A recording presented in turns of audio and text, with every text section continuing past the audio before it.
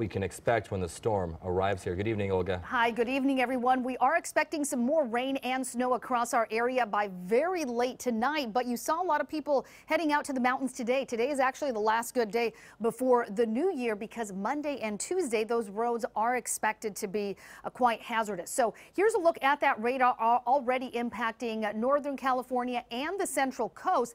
It will arrive in our area by late tonight, so most of us won't get it into those until those overnight hours, but then by the time it reaches us, it's actually going to track a little southerly, so we're not expecting to get as much rain, about 1/4 of an inch or less. So we'll go over a little bit more about what we're expecting from this storm system coming up in just a few minutes. All right, Olga, thank you.